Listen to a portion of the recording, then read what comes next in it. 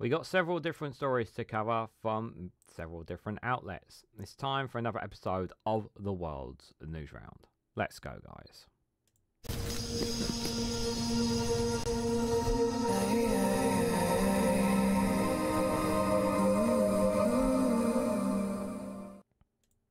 Good morning, good afternoon, good evening, wherever you are in the world. This is Reganelite here with another episode of the World's Newsround, where I cover various stories from outside of the UK. The date and time of this is the 4th of June 2024 at exactly 10 a.m. And we start here with an article from Al Jazeera with the title, La Presidenta, Claudia Sheinbaum wins a historic Mexico election mandate. The country's first female president faces a raft of challenges from crime to a fractured policy. I'm going to say policy. This is quite historic. This is quite a major breakthrough, I will say. I read a little bit of this piece before reading it. So she's a bit of a anti-establishment sort of figure, and the fact that Mexico has its first female president, I think it's a great achievement in and of itself, just on that.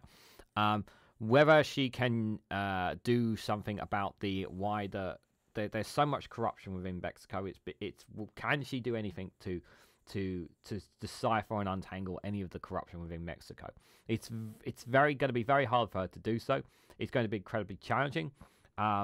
Many careers and politicians and whatnot, they're coming with saying the right things and wanting to speak the right way, speak with the good intentions of wanting to change the country, to change their homelands for the better, and they just find it's just too untangled, too entwined, and too difficult to change these things.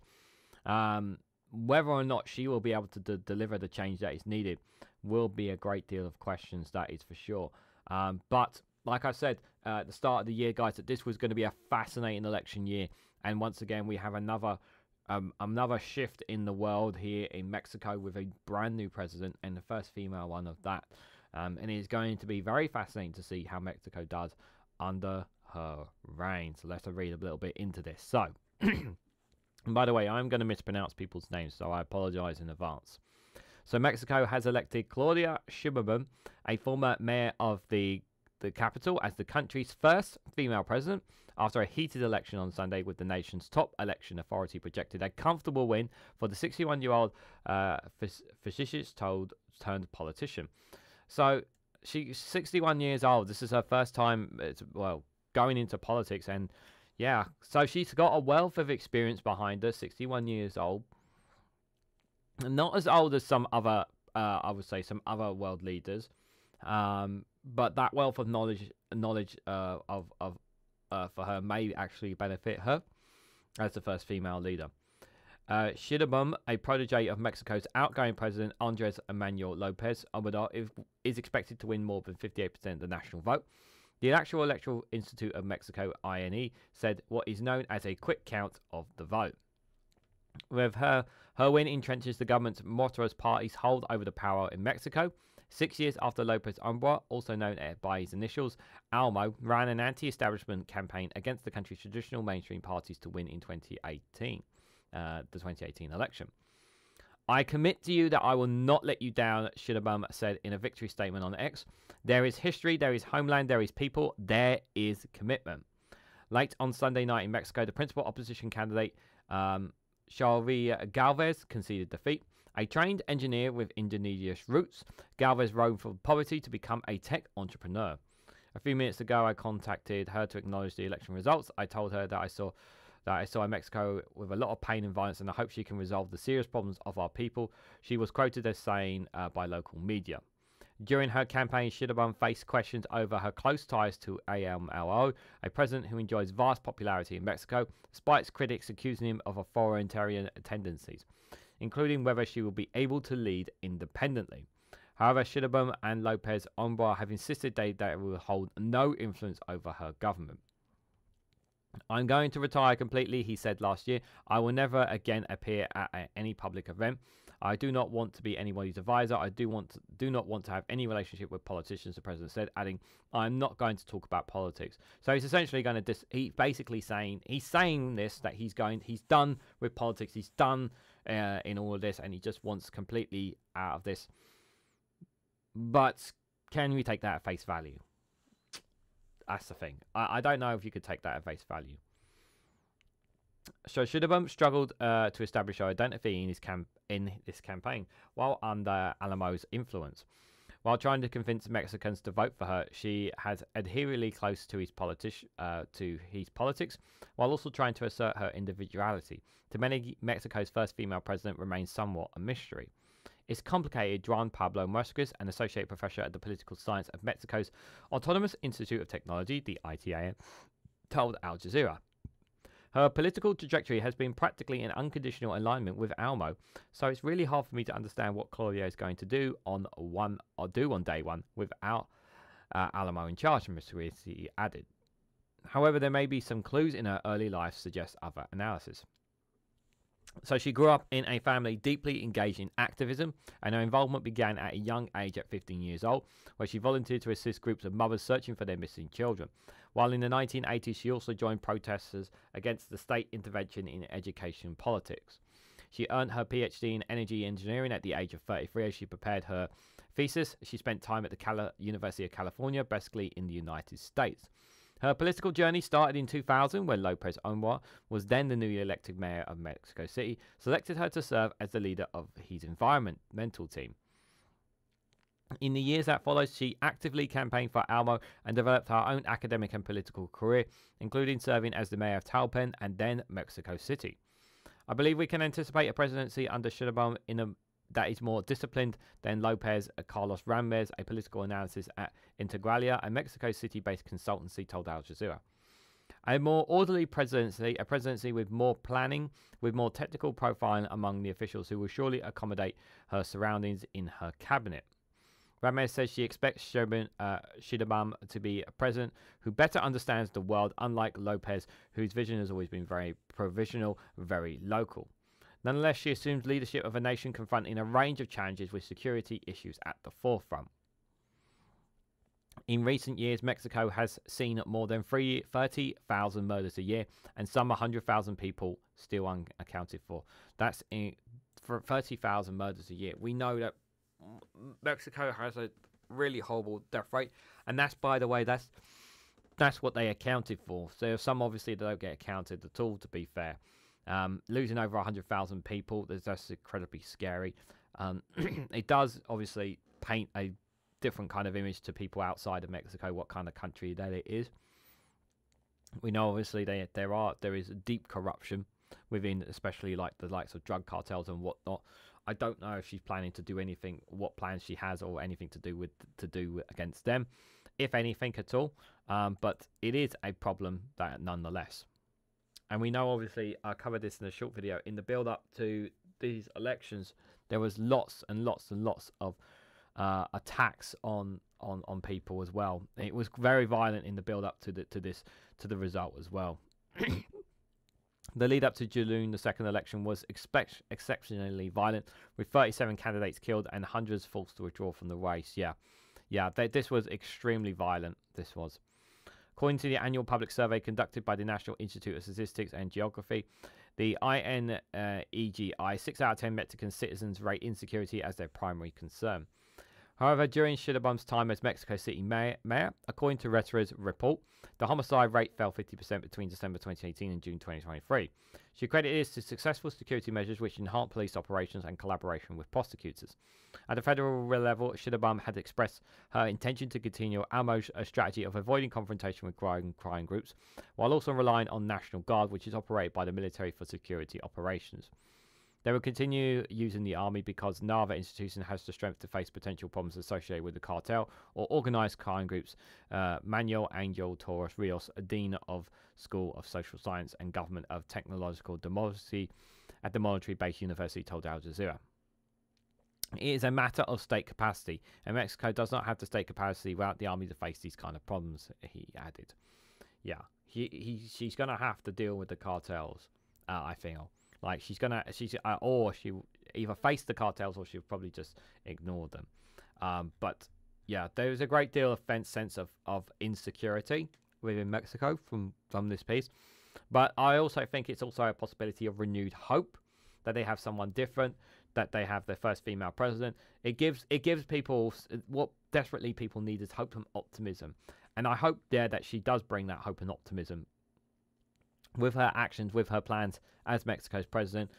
And it's no doubt going to be a very difficult challenge for her. It is going to be a very difficult challenge indeed.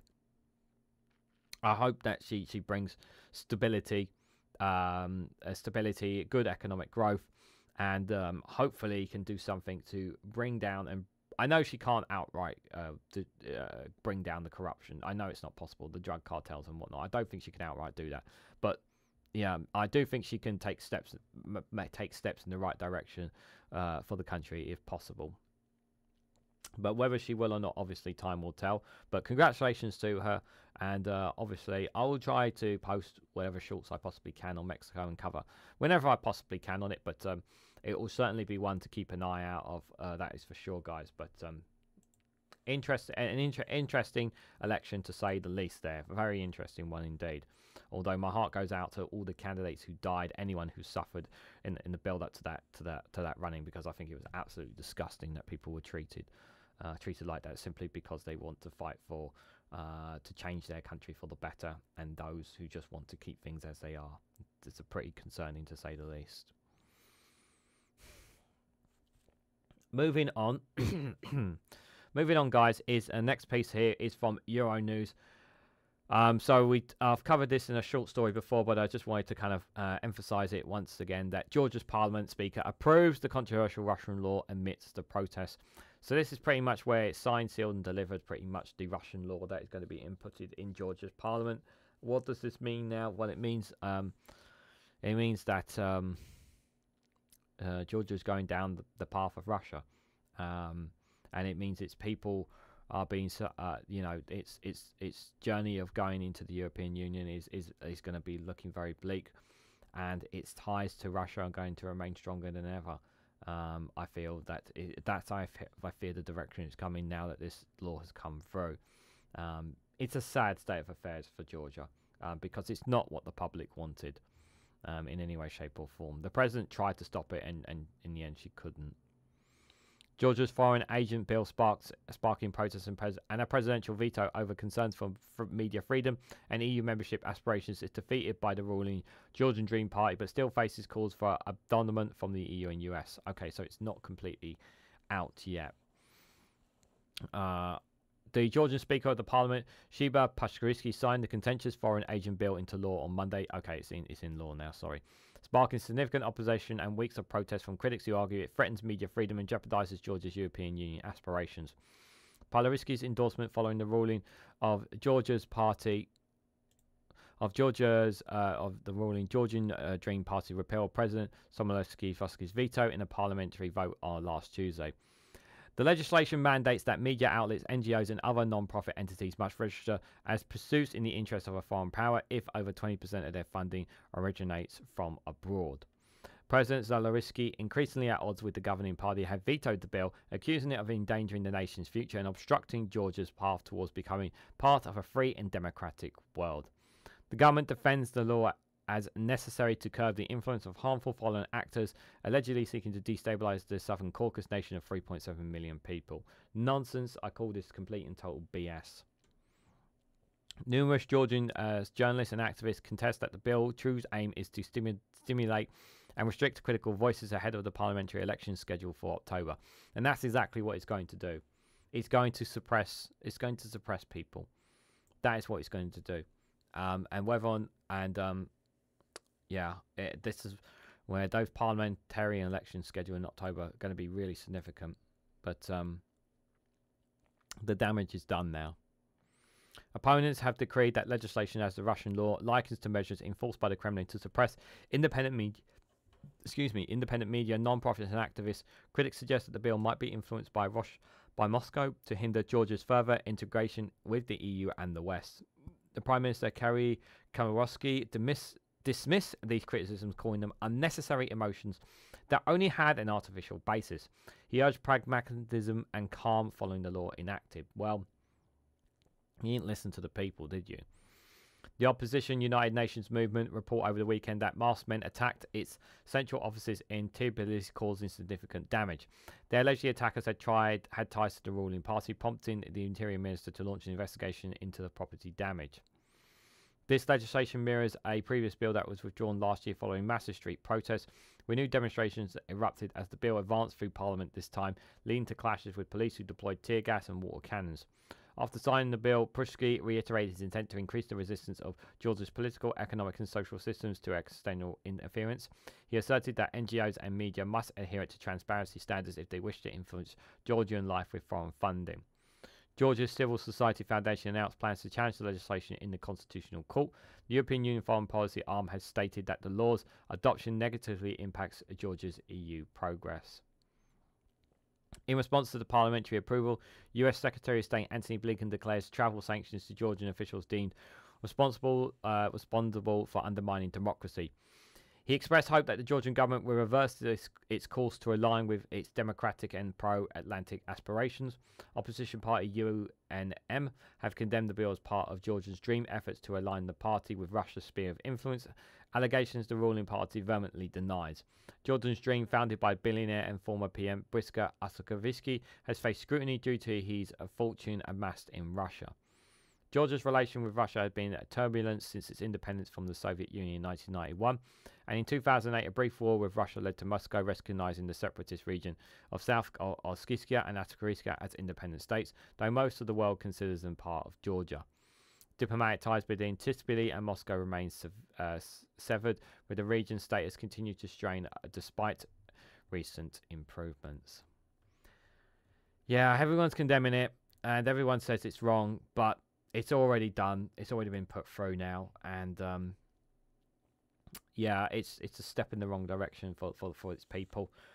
I generally hope that my hope is that perhaps at some point they can turn this around, but I'm not very optimistic of it. I think that because of the people in power, they have too much influence, and money does influence public, and it just takes a well-oiled propaganda machine to change people's minds, and they will push out more foreign influence. With this bill now, it will be even harder for medias and whatnot. It'll become difficult for people outside of Georgia to help those within it now. That is my genuine fear, that the direction that is going, and I am concerned, obviously. I don't think Georgia will ever join the EU while this bill is intact. This bill needs to go if they ever want to rejoin the European Union. But I think their ties are going to get closer to Russia as opposed to the West, I'm afraid, against the will of the people there. But it's down for them to cut when it comes to elections and overriding the certain media outlets and propaganda that come from the government and its ruling party. It's down to the public to be able to see through that. And while these protests show that they are against it, is the whole country united against it is another question. And that is the question, really, isn't it? So, guys, while you're here, make sure if you haven't already, please hit the like button. We greatly appreciate it. And share it across social media so others are notified of this video. And subscribe, because it really does help support the channel. It doesn't just support me and the work that I do here, guys. It supports this whole gang here. It supports Ollie, supports Pingu, and Cash Dummy, and the Lava Lamp, and the Orb in all of its glory. So doing that really does make a massive difference. So thank you to anyone who's done any of those things. It is greatly appreciated. So if you want to support me in non-financial ways, those are the best ways to do it. Hitting the like button, sharing across social media, subscribing, watching my videos a bit longer than necessary, and leaving a comment down below. All those things make a massive difference. So if you've done any of them, guys, thank you very much. It really does make a difference. So this next one, guys, is from the Associated Press. This is back in America. I actually have two American stories, but I'm going to come back to another American one later. So Biden prepares an order that would shut down asylum if a daily average of 2,500 migrants survive. So this is Joe Biden's appeal to those who are obviously quite big on the whole issue around immigration. This is his way of trying to appeal to those voters, especially in the southern states, Texas in particular, who have borders on Mexico, and where many Mexico, not just Mexicans, but other nations coming from the Central America and South America who are fleeing war, whatever kind of mitigation, whatever it is, to try and come to America for a better, prosperous of life. Obviously, he wants to show. He's trying to appeal to a certain section of audience in America that he can be tough on immigration, that he can make a difference down there. Whether he will or not is obviously another thing, but it's because it's hard, because migration is such a massive issue now in the world, and it's highlighted very well, very much by mainstream medias. This is Biden probably looking at a way to try and appeal to those voters who are I wouldn't say diehard Trump supporters, but are probably not 100% sure, but want something done about the migrant border crossing down there. So that's just probably his way of trying to appeal to them. So the White House is telling lawmakers that President Joe Biden is preparing to sign off an executive order that will shut down asylum requests at the US-Mexico border once the average number of daily encounters hit 2,500 between the port of entry, with the border reopening only once that number declines to 1,500, according to several people familiar with the discussions. The impact of the 2,500 figure means that the executive order could go into immediate effect because daily figures are higher than that now. The Democratic president expected to unveil the actions, his most aggressive unilateral move yet to control the number at the border, at the White House on Tuesday at an evening which border mayors have been invited to. 5 people familiar with the discussion on Monday confirmed the 2,500 figure, while 2 of the people confirmed the 1,500 figure number. The figures are a daily average over the course of the week. All the people insist on autonomy to discuss the executive order that is not yet public. Yeah, so they've had obviously spoken to people off the record on this Association Press. While other border activities such as trade is expected to continue, the 1,500 threshold at which the country would reopen for asylum seekers could be hard to reach. The last time the daily average dipped to 1,500 encounters was in July 2020, at the height of the COVID-19 pandemic. Senior White House officials, including Chief of Staff Jeff Zenins and Legislative Affairs Director Shirley Goff, have been informing lawmakers on Capitol Hill of details of a planned order ahead of the formal rollout Tuesday. But several questions remain about how the executive order would work, particularly on how much cooperation the US would need for Mexican officials to carry out the executive order. The president has been deliberating for months over how to act on his own after bipartisan legislation to clamp down on asylum borders collapsed because Republicans defeated from the deal in mass at the urging of Donald Trump. The former president and presumptuous Republican presidential nominee, Biden continued to consider executive action even though a number of illegal crossings at the southern border have declined for months, partly because of a step-up effort by Mexico. Yeah, so even though Mexico's obviously been building up its election things, you know, America obviously and the Mexico cooperation is really, really vital along that border. And I don't know if I'm assuming that there are subsidies from America to Mexico for them to do their part on it, and I think Mexico has played a significant role in helping keep the numbers down there. So I imagine a bit of money has been thrown at Mexico's border and Mexico's way to do more about that. Biden's administration officials have waited until after Mexico's presidential elections held Sunday to move on to the U.S. border actions. Mexico elected Claudia Sheinbaum, the nation's first female leader, and Biden said in a statement on Monday that he was committed to advancing the values and interests of both our nations to the benefit of the people. The two spoke on the phone Monday, although White House Press Secretary Caroline Jean Perez declined to say what they spoke about the pending order. We continue to look at all the options on the table, Jean Perry told reporters traveling with Biden on Air Force One on Monday evening. The executive order will allow Biden to declare that he has pushed the boundaries of his own power after lawmakers, specifically congressional Republicans, killed off what would have been the toughest border asylum restriction in some time. Biden's order is aimed at trying to head off any potential spike in border encounters that could happen this year, closer to November elections. For Biden's executive order, the White House is adopting some policies directly from the bipartisan Senate border bill, including the idea of limiting asylum requests once those encounters hit a certain number. The administration wants to encourage migrants to seek asylum at ports of entry by using U.S. Customs and Border Protection CBP, one app which schedules about 1,450 appointments per day. Administration lawyers have been planning to tap executive powers outlined in Section 212 of the Immigration Neutrality and Nationality Act, which gives the presidential board authority to block entry on certain immigrants into the US if it's deemed detrimental to the national interest. It is the same rationale used by Trump to take some of his toughest actions on migration as president.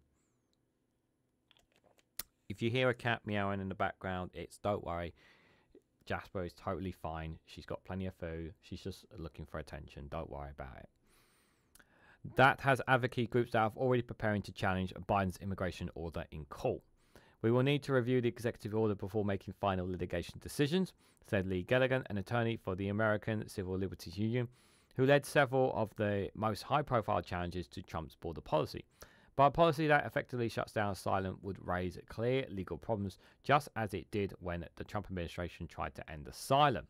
The White House is also sure to encounter vocal resistance from many Democrat lawmakers. California Senator Alex Palaria, an outspoken critic of the Senate's earlier border bill, said the pending executive order was just not the solution we need, and it's very incomplete as a strategy. So there are obviously those within the Democratic Party, obviously, who don't approve of thinking that we shouldn't be so tough on immigrants and migrants, and I agree that at the end of the day, these are people who just want help and want a better opportunity, better way of life, and that's kind of the position that they are taking, and I understand that position, especially from my point of view here in the UK when it comes to immigration here. Padilla, who also briefed by the White House on the proposal, wants an approach that works with countries throughout Latin America to address the poverty and unrest which drives migration to the United States. Now, this sounds good on paper. I like this. Sounds good on paper here. I like this because one of the issues I've always said about migration and immigration anywhere in the world is that if you want to reduce the migration, stop people actually coming to those borders in the first place, you need to look at the countries and nations that they come from. And what are we doing? And what are you as a nation doing? What is your part doing to help with these nations to ensure that these people don't have to come to them? Poverty and unrest. There's lots of things taking place in some of the Latin American countries and South American countries that have many major issues.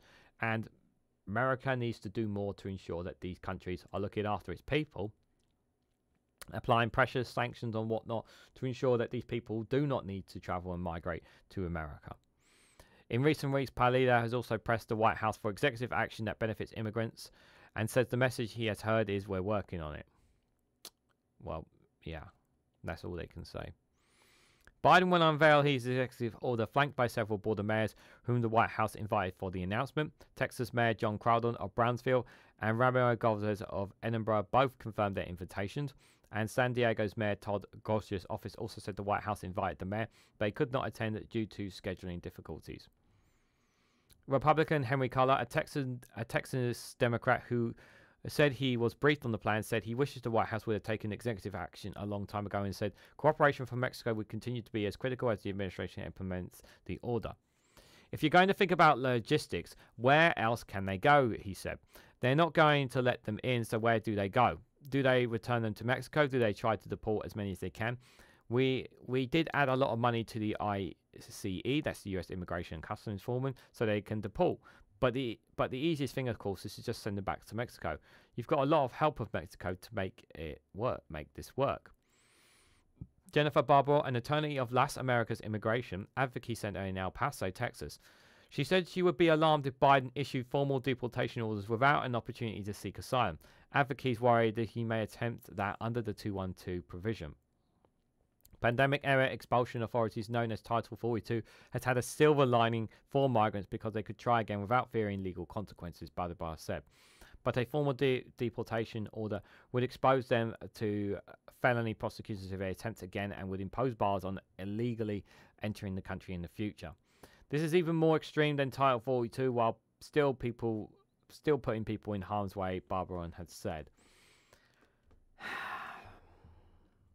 This is again, like, for me, like, they're saying that the immigration is down, apparently according to reports, but he's trying to appeal to a certain section of American voters on this, which those who are consistently fed about the immigration issues within America, the consistency on the border, and that not enough is being done. This is what the people are being told this. And that's entirely possible that the numbers could be different and they could be much higher than what the Association Press reported. I don't know the 100% of what figures off the top. What I do know is that Republicans are much harsher, will be a lot harsher and a lot stronger on migration, I think, than Democrats and Joe Biden would be. That's general consensus. Do I think it's right that they can be quite cruel and inhumane to migrants and asylum seekers? No, I'm not. I don't think it's right that they should be so cruel to them. I think everyone should be given an opportunity to prove themselves, but I think this is one of President Joe Biden is obviously just looking at this and calculating this as, if I do this, this may appeal to certain voters, and it will appeal to some who are sitting on the fence as well, maybe as well. But yeah, he needs to do. America needs to do more cooperation with the Central countries, with Latin American countries, with South American countries. That's where most of the migrants are obviously coming from these nations, from these parts of the continents, a part of the world coming into America. So they do need to look at ways that they can tackle that. Yeah, at the moment they are throwing a lot of money at the issue as well. But this executive order obviously could have repercussions as well. But we will keep an eye on it, and as much as I possibly can for you guys. So, guys, we are just hitting the halfway point here. We've still got quite a few quite a few articles to go through. I've got a funny video for you guys just to kind of break things up a little bit for you. So I hope you guys enjoyed this one. This one is from Foil and Arms, and it's titled "How to Get People Back into the Cinema." And it's true, because a lot of people watch things now online and whatnot. So how do we do it, guys? How do we get people back into the cinema? We've tried remakes, sequels, prequels, crossover. Nothing is working. We are dying here. We need to find a way to get the younger generation off their phones and back into the cinema. What if we made the cinema screens vertical? Look into the infrastructural costs. Yeah, we could get the actors to film the movies themselves on their iPhones. The union are going to kick up a fuss, but I like it. What about instead of one movie that goes on for 3 hours? Too long. What about 180 60-second movies back to back? Yes, I love it. Vegan popcorn. Vegan popcorn? Isn't popcorn already vegan? Make it more vegan and put up a sign. We've had 2D, we've had 3D. Yes? Well, how about another Marvel movie? I was hoping you'd say that. But what if it's simpler than all that? What do you mean? What if we just change the titles? Change the titles? We have been looking into YouTube, Instagram, and TikTok in this regard. We're just going to rename our movies. Forget Shawshank Redemption. That's confusing. No one knows what a Shawshank is. Yeah, instead, what about innocent man escapes prison? Shocking. Yeah. Or accountant schools police officer. Okay. Or my personal favourite, watch this guy crawl through 2 miles of human feces. Sweet Lord. What would you prefer to watch? Aquaman or... Man holds his breath underwater for insane amount of time. The second one. Would you rather see Kill Bill or Absolute Karen just will not stop? That one. Oppenheimer becomes this nerdy scientist is crazy hot. Way better. And Saw becomes... This one DIY trick will save your life. Yes. Instead of Rocky 8, we should have Rocky v Creed Full Fight HD, link in description. This is going to save us. While we're waiting for that to be actioned, I want you to increase the price of cinema tickets, increase the price of popcorn, and increase the amount of ads shown before the movies. Yes, sir. The young people are going to come running back. Doom-da! But are they going to come back? I'm not a fan of some of those film titles, if I'm honest. But yeah, one thing I don't like about cinemas, there's a local cinema not too far from where I live.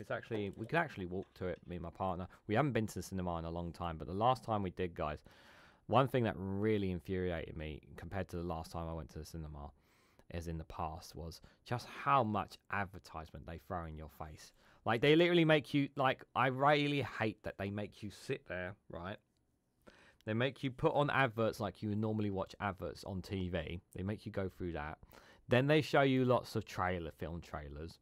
Then they show you stuff from the local cinema itself. And then, after all that, then you finally get to watch the film. Like, they really drag it out before you get to watch the film. I hate that. Like, the only advertisement I will watch is film trailers. Everything else is like, can you just get on with the film? Like, I'm not here to be... And, like, this is really, like, tries to ram it down your throat. And people don't want it shoved down their throats. And that's another thing I think why people get put off as well from going to cinema. All that advertisement thrown in your face before you get to watch the film. It's very annoying. It can be very, very annoying. Whereas now, if you can watch it online. I know some people go out of their way to find illegal ways of watching films on their screens or online before it's even in the cinema. And it just skips all of that crap. And on DVD or online, it skips so much of that advertisement. Like I want to support cinemas, but I want to support cinemas, but I'm not gonna have advertisement rammed down my throat. Like, I just don't want it. Like, I do miss going to the cinema.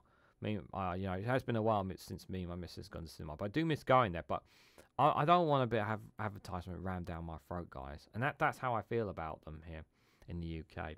But maybe it's different in some of your places in the world. So you let me know what you think in the comment section down below. So let's move on, guys. So the next one I've got for you here, going away from cinemas.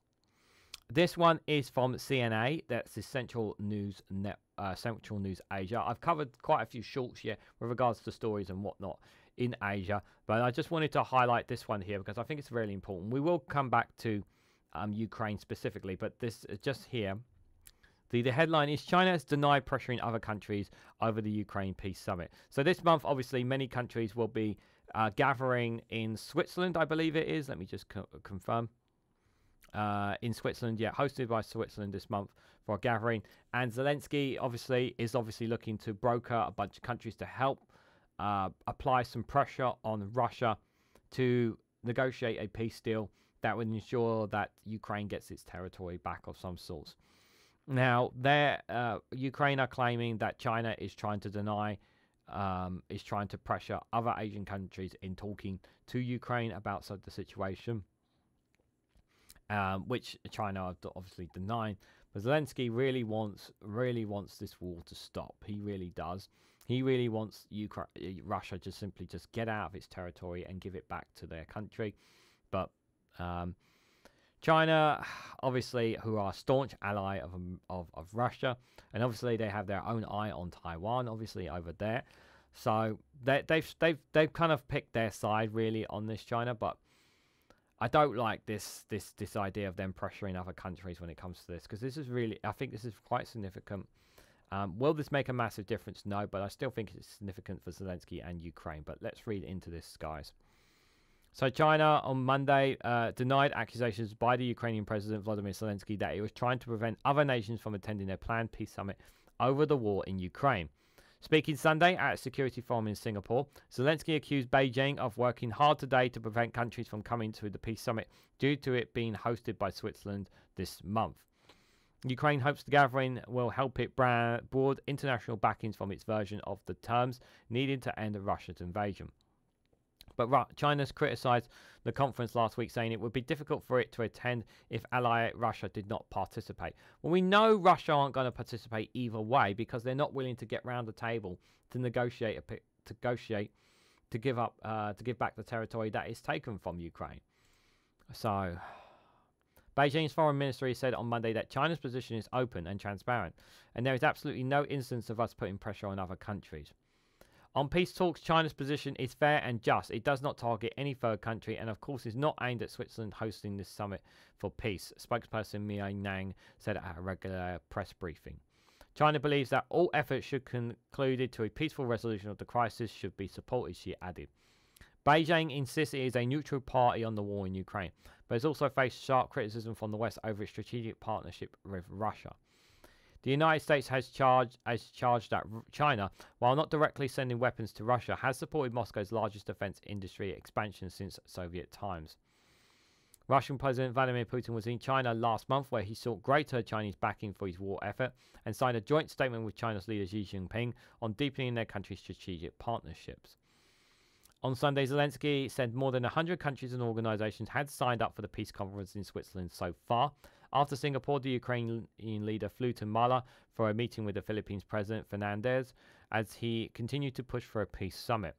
Zelensky told Marcos that the Philippines' agreement to participate in their conference would send a very strong signal, according to a transcript of their remarks released by Mala. Well, to be fair, yeah, Philippines obviously are going to back Ukraine because obviously China have been not exactly been friendly, as you guys know. Obviously, they've been pushing a lot of vessels in the South China Sea, as I've covered extensively on here on the channel about some of the things that Philippines have been doing, trying to just hold their territories, while China tries to boss its own territory, as well as overstating that they own more of the South China Sea than they should. So yeah, that's so I wouldn't be surprised by the Philippines standing with Ukraine on this. During their meeting at the presidential palace, Zelensky also asked Marcos to send Filippo's mental health workers to help Ukrainian troops. That is something I think we are able to offer, Marcos said. Underscoring their warm ties, Zelensky said Ukraine would open an embassy in Malia this year. Oh, that's good as well. So that's so obviously to improve relationships there between Ukraine and the Philippines. That's a very good thing. But I also think that obviously ties into obviously China have obviously made it clear, have said that none of their weapons and supplies are going to Russia. Now, as far as I'm aware, as still as this, now some people may deny this and say that China are sending them weapons, but there have been no reports and no indications inside the conflict in Russia that any weapons or any weapons, bombs, or anything that have been used by Russia has been made in China. As far as I'm aware, I've not seen any reports on that. If you have something that does confirms it, or has videos or video footage that confirms otherwise, send me a links in the Discord, and I'll have a look at it and just tag me in it, and I'll have a look whenever I get a chance to. But I'm not. I'm kind of a part of me feels like that China may be telling the truth in terms of pressure, but China may not be telling the truth in terms of pressure. We know they obviously have they have a huge amount of influence on the world stage, and we know that they can bully other Asian countries. So it's entirely possible that they may have pressured other countries with regards to this. We don't know. So this could be just Zelensky just making word salad there as well. So it is an interesting position for him to go flat out accusing China there. I would have liked personally. I hope China does attend. I can understand if China doesn't attend because China doesn't attend. I want China to attend, and I want them to seriously have a conversation with Zelensky. I really hope so, but I don't see it happening, if I'm honest. I really hope this peace summit, something good comes out of it. I really hope so, but I'm holding my breath, if I'm honest, more on that, if I'm to be honest, guys. But we'll have to wait and see. So guys, one of the ways you can support me on this channel is I have a YouTube membership. So being a YouTube member really does make a massive difference, and it really does help support financially support the work that I do here.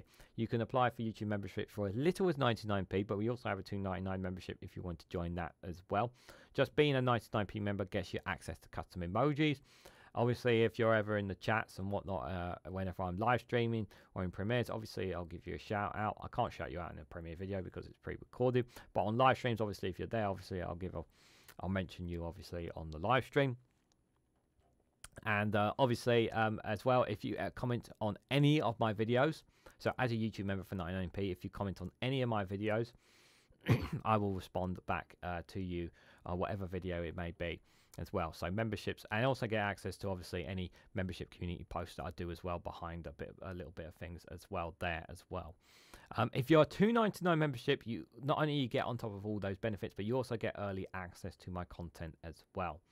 So anyone who's a $2.99 membership gets access to all these additional benefits as well. So 99p, $2.99 doesn't sound like a lot. It's once a month, but it really does make a massive difference. It really does support me and the work that I do here. So anyone who is a YouTube member, thank you very much for doing so. It is greatly appreciated. Obviously, any super chats are also welcomed as well. So anyone wants to give any super chats, thank you very much for anyone who does any of them. It's greatly appreciated. Other ways you can financially support me is by buying me a coffee. Link for that is in the description if you want to buy me a coffee. And also you could join me on Patreon as well for a certain. I get actually a bigger cut on Patreon than I do on YouTube. So and not only that, you get access to exclusive content on Patreon as well. if you're a paid member. There's also free content on Patreon that's exclusive as well as free content that is available on Rumble as well. You can check out them. Links for them are in the description. At the moment on Rumble, I've been covering lots of Israel and Gaza. So if you want to see a lot of stories, different stories on Israel and Gaza from different perspectives and whatnot, do check out the Rumble channel. The link for that is in the description. And thank you to everyone who has financially supported me in whatever way possible, because it really does keep the channel going, and it just only endures me to work even more harder than ever before. So thank you to everyone who does that. It really does make a difference. Speaking of Israel and Gaza, now normally, like I said just before I said that, obviously, I do have a piece here from the Israel and Gaza war that I wanted to cover to you guys, because I didn't want to leave out the YouTube followers, obviously, there. But obviously, the main content will be on Rumble. But obviously, I did want to cover at least one here. So this one here is an interesting piece here from CNN with the headline that Netanyahu may be forced to choose between his government survival and a ceasefire deal. And I really think the clock is ticking on Netanyahu. So as I've covered, apologies, as I've covered various stories on Rumble, Prime Minister Benjamin Netanyahu, the clock is really ticking on him and his government. We know that as soon as this war is over, a lot of Israeli citizens want an election. They want to kick him out and they want to elect someone new. They feel that he has not done enough, that he is responsible for not doing more when the October 7th attack happened that caused so many lives to be lost, for the Israelis to be kidnapped and are still being held captive, some of them as well, for their handling of how they've conducted themselves inside the Gaza Strip, and also believe that he is not also has damaged the representation of Israel on the grand stage as well by him and his government, and the way that the IDF has conducted themselves within there. So we know that he's not in a very good stead right now. But obviously a ceasefire deal is something that everyone wants. But a part of me, as I've spoken on Rumble, is that the reason why I don't think he will want a ceasefire deal, because if he does, that election will be called, and he does not want that. So my generally belief is Netanyahu will try to stall for as long as he possibly can. So let's read into this, guys. So Israel Prime Minister Benjamin Netanyahu may soon force to choose agreeing to a ceasefire deal with Hamas or keep his government in power. But as he confronts that choice, Netanyahu is also looking for a way to avoid it altogether. For months, Netanyahu has gingerly balanced three competing imperatives by refusing to even contemplate a permanent ceasefire, as he blames Hamas for delusional demands by the collapse of the previous round of negotiations. But after US President Joe Biden publicly outlined Israel's latest ceasefire proposal on Friday, one that could lead to a permanent truce in which Hamas may be prepared to accept, Netanyahu is now out of time. I think that baby is cornered now, said Avik, as a former advisor to Netanyahu, using the Prime Minister's nickname Biden, forcibly Bibi, to take off his mask and say, "Okay, now is the money time. Are you in favour of this deal?" he said. As Israel awaits Hamas's response to his latest proposal, National Security Minister Imran Ben-Gvir and other far-right members of Netanyahu's coalition are already threatening to bolt from the government and cause its collapse if the Prime Minister follows through. Amid a chorus of threats from his right flank, Netanyahu is trying to reframe the latest ceasefire proposal, insisting to Ben-Gvir and others what the terms of the deals are not as Biden defines them. While Biden squares frame his proposal this way to end the war, Netanyahu is insisting Israel will not win the war until Hamas is eliminated. And the thing is, you can't eliminate Hamas. I just don't see how you can eliminate Hamas. There doesn't seem to be a way for me out of this, in my opinion. Netanyahu told Knesset Foreign Affairs and Security Committee on Monday that the claim that we can agree to a ceasefire without our conditions being met is not true. He appealed to referring to the permanent ceasefire outlined in the second phase of the proposal, the conditions of which Israel and Hamas would need to negotiate during the first phase, a point Netanyahu sought to emphasize in recent days. According to Biden, the three-phase proposal would pair a release of hostages with a full and complete ceasefire. But Netanyahu's spokesperson told journalists at a briefing on Monday that Biden had presented only a partial outline of the deal that Israel had offered Hamas. The war will be stopped for the purpose of returning hostages, and then we will proceed with further discussions. There are other details that the US president did not present to the public, the spokesperson added. The spokesperson reiterated Israel's refusal to agree to any ceasefire until all hostages have been released, until Gaza no longer poses a threat to Israel, and until Hamas governing and military capabilities in Gaza have been eradicated. The notion that Israel will agree to a permanent ceasefire before these conditions are fulfilled is a non-starter. It's not an option, said the spokesperson. Netanyahu's efforts to convince the far-right ministers in order to avoid choosing between a ceasefire deal and the survival of his government have so far fallen flat. Ben-Gvir said Monday that Netanyahu's office refused to follow through on commitments to show him the draft proposals, leaving him convinced the Prime Minister has something to hide. If Ben-Gvir or Finance Minister Bezalel Smotrich don't back off their threats and leave the government, Netanyahu will be back to the binary choice that is beginning to materialize before his eyes. Opposition leader Yair Lapid has offered to provide a safety net to keep the government in power in order to achieve a ceasefire deal, but doing so will be handing Lapid the keys to force an early election once the deal is implemented, which Netanyahu does not want. Just as it has been over the past 8 months, Netanyahu's political survival may be wrapped up on the continuation of the war and his elusive pursuit of total victory over Hamas. Netanyahu is confronting a choice between his government, survival, and a hostage deal at a time when his political fortunes began to improve. It's for the first time this year Netanyahu edged out his chief political rivals, Benny Gantz, as his preferred choice for Prime Minister for Israelis, 36% to 30% according to a Channel 12 survey last week. Yeah, this was a demonstration on the May the 11th last month here, calling for the hostages to be released. And the smattering of recent polls has shown Gaza's National Unity Party faltering, while Netanyahu's Likud is making modest gains. Okay, interesting. That's conflicting evidence than what I've been hearing. National Unity was still in a plurality of seats in the Knesset, Israel's parliament, but the party's 19-seat advantage over Kulik in December has dropped to a 4-seat advantage in last week's Channel 12 poll. The improvement of Netanyahu's political standing coincides with a surge of international condemnation of Israel's war effort in Gaza and the International Criminal Court's decision to seek an arrest warrant for Netanyahu, all of which has positioned Netanyahu domestically as Israel's defender, a familiar and comfortable role for Israel's long-serving Prime Minister. Meanwhile, Gantz threat to leave the war cabinet over Netanyahu's lack of long-term strategy in Gaza appears to be the cause of his drop in support. A poll by Israel's Channel 11 on Monday put the Israeli public support for the ceasefire deal currently at the table at 40%, with 27% opposed and 33% are unsure. But if Netanyahu is now contemplating whether there is more upside to continuing the war than reaching a ceasefire deal, Biden's speech last week didn't just force Netanyahu to confront that choice, but it was also aimed at countering the pressure Netanyahu is now facing to abandon his own government proposals. I know there are those in Israel who do not agree with this plan and will call for the war to continue indefinitely. Some are even in the government's coalition, Biden said. While I urge the leadership in Israel to stand behind this deal despite whatever pressure comes. Despite Netanyahu's remarks that the conditions for ending the war have not changed, the US State Department said on Monday it was completely confident Israel would go along with the proposed layout by Biden. The only thing standing in the way of immediate ceasefire today is Hamas, Matthew Miller told a press briefing.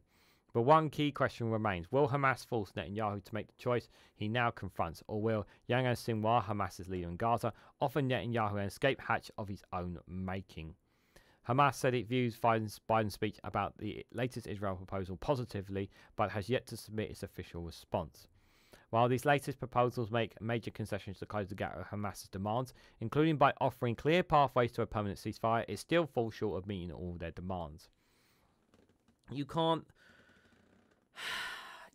call for you can't get a permanent ceasefire. You can't have a permanent ceasefire while also claiming you're going to outright destroy Hamas. You can't have both. So where is the line here? It allows the initial 6-week ceasefire period to be extended for as long as possible as the parties need to negotiate a permanent truce that includes the withdrawal of Israeli troops in Gaza in the second phase of the deal, but it does not require Israel to commit to a permanent ceasefire up front. Hamas's refusal to compromise on that point and sign off on this deal could let Netanyahu off the hook and plunge Gaza into many more months of war. There was a story I covered on Rumble, and you can check it out, about how things would be if the war carried on until the end of the year. Like I said, I would check out the Rumble content. I've got 5 videos dropping over this week on it, on Israel and Gaza. But on this piece alone, like, it is a difficult situation. But my concern is not what Netanyahu and Israel government are thinking. My concern is what's happening with the 36,000 plus people who have lost their lives, the 11,000 plus women and children who have lost their lives, the continuation of starvation, of bombs falling, of innocent lives dying every single day inside that Gaza Strip. And what are we doing to ensure that their survivability, ensuring that we give them the aid and support that they desperately needed? What are we doing about them? That's for me the thing that sticks out to me more than anything. And part of me feels like that Israel's government and the IDF are deliberately and intentionally making it difficult for aid to come into those places. But on this, I want a ceasefire. Will we get a ceasefire? I don't think so. I don't think we will. I want one, but I just don't see it happening, guys. I really, really don't. So just before I go to the last stuff, guys, we're going to be looking at the latest stories that are happening in the war in Ukraine. If you haven't already, please hit the like button. We'd greatly appreciate it. Share it across social media so others are notified of this video. And if you haven't subscribed already, please consider subscribing, because all those things really do help support the channel. And thank you to everyone who has done so. It doesn't just support me, it supports the gang behind me. They're all doing very well. None of them like Netanyahu. None of them. Ollie's not a big fan of Netanyahu. Pingu says he's not a fan of Netanyahu either. Cash Dummy says it's inhumane what's happening to the people within inside the Gaza Strip, and I couldn't agree more, Cash Dummy, on that. But yeah, it is absolutely terrible what's happening there. As is what's happening in Ukraine as well, this conflict that has been going on, guys. So what's the latest happening in Ukraine? We're going to go look at the Kiev Independent here. The first story they have here is that Russian strikes against Kherson Oblast kills 1 and injured 2. So another loss of life, sadly, in this conflict, guys. So Russian forces attacked the villages of Vesky and Boskoriska in Kherson Oblast on June the 4th, killing 1 person and injuring 2. Governor Oskar Pruskin had reported. Kherson and other regional settlements in the west of the Dnipro River have been subjugated to near-daily Russian strikes since Ukraine liberated the area in November 2022.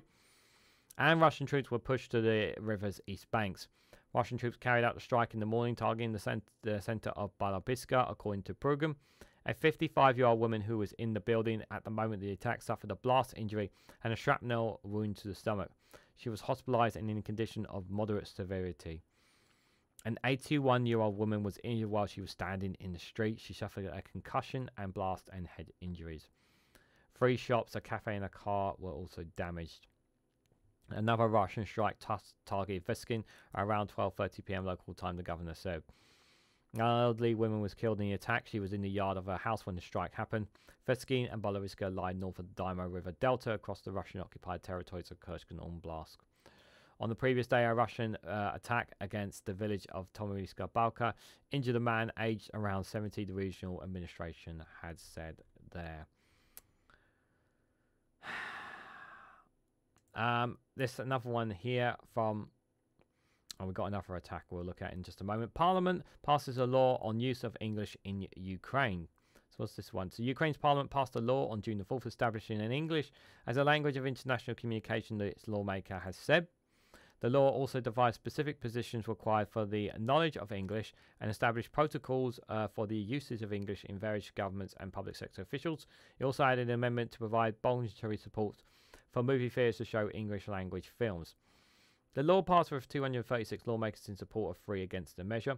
The draft law was first passed in November 2023 and excludes a controversial amendment that would have ended the common practice of dubbing English language films into Ukrainian. This clause, which requires all English language films in Ukrainian cinemas to be shown in English with Ukrainian subtitles by 2027, became the focus of petition over the summer. Dubbing has long become a separate cultural phenomenon that contributes to the popularity of Ukrainian language in Ukraine, the petition had said. Showing films their original language subtitles could result in notable decrease in the number of viewers in cinemas, the destruction of Ukraine's dubbing industry, and an increase in viewers watching movies on the pirate sites in Russian, the petition said. Now the clause has been removed in the draft law. Who advocate the preservation of dubbing can rest easy, Zelenska said. It's an interesting piece there, to say the least, that they're pushing more for the use of English law in some of its places while this war conflict is still going on. Interesting one, to say the least. So this one has just dropped, just literally now. A Russian attack in Dnipro Sumy on blast that killed and injured one as well. Russian forces launched Sorry, let me repeat myself. Russian forces launched an attacks against a Dnipro and Sumy on blast today, killing a man and injuring another one, local reporters said. In Sumy on blast, the Russian military struck the village of Samariska Buska with artillery, killing a 70-year-old man in the yard of his house, according to the local prosecutor's office. In Dnipro on blast, Russian forces targeted a Rivik Rai district with a missile. A 69-year-old man was injured and hospitalized, and a house was destroyed, the governor Sergei had reported. Russian attacks in the regional centre of Dynamite earlier in the day, injuring at least 8 civilians, including a 1-month-old baby and a 17-year-old boy. In recent months, Russia has intensified its attack against Ukraine's critical infrastructure and population centres there. Let's see what else is here. Interesting here. 43% of Ukrainians see democracy decline, 19% improve, and 29% say no change, a survey has shown.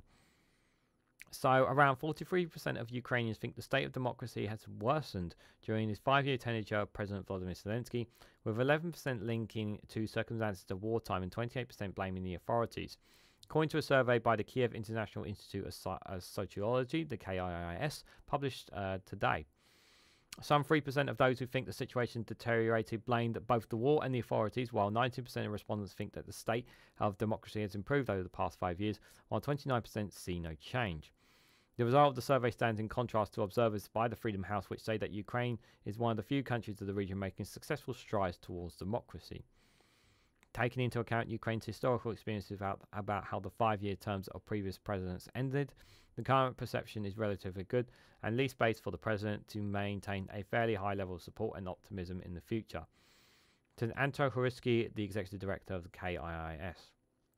More than 90% of Ukrainians want to see their country as a fully functioning democracy, the KIIS said. Around half of the respondents, 49%, believe that the economic situation has deteriorated, with around 16.5% naming the war and 23% erroneous government's policies that is the main culprit. Around 70% believe that the economic situation has improved, while 21% think it remains the same. Talking on the subject of ideal form of government, 16% of Ukrainians would prefer the parliamentary government, while 13% voiced support for presidential reform. Interesting stuff to say the least here. They don't really have... I'm just going to refresh it one more time to see if there's anything else. Nothing else too much, I think. I've covered that already. I'll cover this last one here. Germany plans to order an additional 200,000 artillery shells from Rittermalto, Reuters says. Berlin intends to order artillery shells from its arms manufacturer than originally planned. Is this going towards... Am I assuming that these shells will go towards Ukraine? Looks like it, yeah. The newly supplied shells would help replenish German stocks in Berlin, continues to assist Kiev in defending itself against the Russian ongoing war. The German military aims to acquire 200,000 additional 155mm artillery shells worth about 880 million euros. Under the agreement with Regimental, the letter from the German Defense Ministry to Parliament Budget Committee read. The deal being worth 1.2 billion euros and included 100,000 shells, fuses and charges. By placing the order, the German Defense Ministry also wants to ensure that Regimental can launch a new productive line in the town of Yugorescus in the central part of the country, Reuters had said. Since the all-out war in Ukraine started in February 2022, the value of Regimental has more than quadrupled due to the growing number of orders from Kiev Western powers, according to news agencies. Previously, the company said it would also build an artillery factory in Ukraine, along with facilities dedicated to the production of military vehicles, gunpowder and anti-aircraft weapons. During the Munich Security Conference in February, Regimental CEO Armoren signed a memorandum of intent with Ukraine's Strategic Industry Minister Alexander to produce artillery shells in another joint plant base in Ukraine. So some interesting things there with regards to the war. I'm just going to see if there's anything. It's not all eyes on Kharkov. Russian troops take one Donbass region after another here. Report on the general staff there. This is today. Russia has lost 512,420 troops in the Ukraine since February 24th.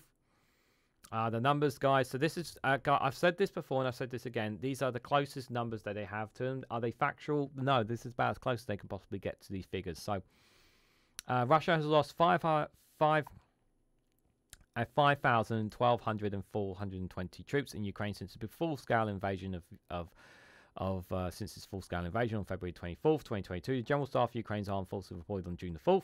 This number includes 1,290 casualties Russian forces suffered over the past day. According to the report, Russia has lost 7,794 tanks, 15,1200 armoured fighting vehicles, 18,228 vehicles and fuel tanks, 13,345 artillery systems, 1,092 multiple rocket launch systems, 827 air defence systems, 357 airplanes, 326 helicopters, 10,766 drones, 27 ships and boats, and 1 submarine. So those are the numbers that they have got there at the moment. But I'm just seeing there any other things there. If we want to look at anything else there, really, I think we'll leave it there for now. They report this on a daily basis, by the way. Those numbers every day they report it. They report the figures. So what's been added on terms of that, but before, obviously, the summit obviously is going to play. The summit this month in Switzerland is going to be very interesting to see what comes out of it, if anything, of course. There is obviously, of course, the EU elections. I don't know how much, if any, of. I'm pretty sure that Ukraine will obviously be.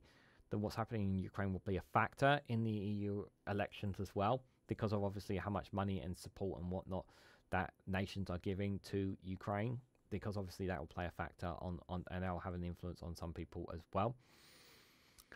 I think this war has been difficult for Ukraine without a shadow of a doubt, and Russia have been still making gains.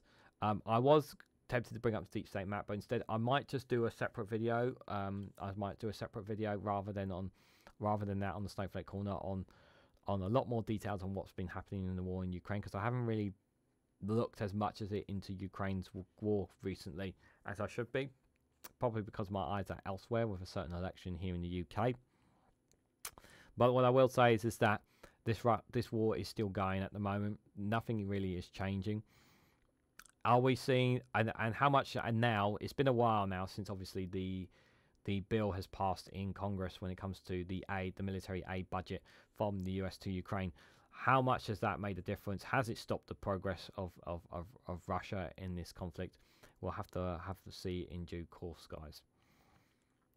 But what did you guys make of the stories we covered today? We covered quite a variety here on the World's Newsround, talking about Mexico's new first female president, to Georgia's parliament obviously imposing Russia's law, President Biden on his plans to drive down migration, China denying any kind of pressuring at the Ukrainian peace summit, and Netanyahu may be forcing to choose between his government survival and a ceasefire deal. Let me know your thoughts about all these stories and more in the comment section down below. But just before you go, let's just see how's the gang doing here. They're all doing pretty solid. They're pretty happy. They enjoyed the show today, and hopefully you guys did too. But just before you go, guys, just one more thing I need you guys to do. If you haven't already, please hit the like button. We greatly appreciate it. Share it across social media so others are notified of this video. And subscribe, because it really does help support the channel. And if you want to go one step further, financially support me in the work that I do here, you could do so by becoming a YouTube member for as little as 99p. Or join me on Rumble or Patreon for exclusive content on those platforms. So thank you all so much for watching. I hope to catch you all very, very soon.